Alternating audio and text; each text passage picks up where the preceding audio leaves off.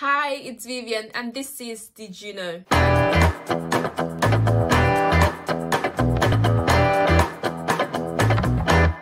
Did you know that the term blackfishing refers to when non-black people may change their appearance or take on characteristics to look racially ambiguous or black? Did you know that this can be done by using makeup or fake tan to make the skin look darker, wearing certain hairstyles, online editing, or even surgery?